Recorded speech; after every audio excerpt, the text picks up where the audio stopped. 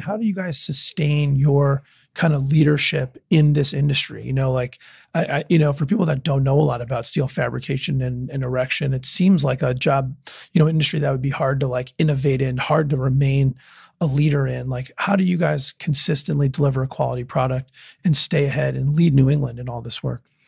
I think the key is quality, right? I think our shop, both structurally and miss, are probably of the highest quality, I would say, around. And I think that's the start of it, right?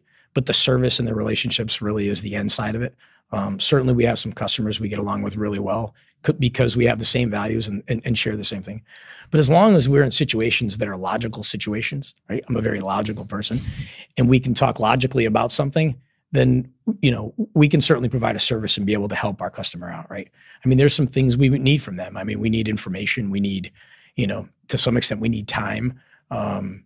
We need timely information. And if we get timely information, we can put out a product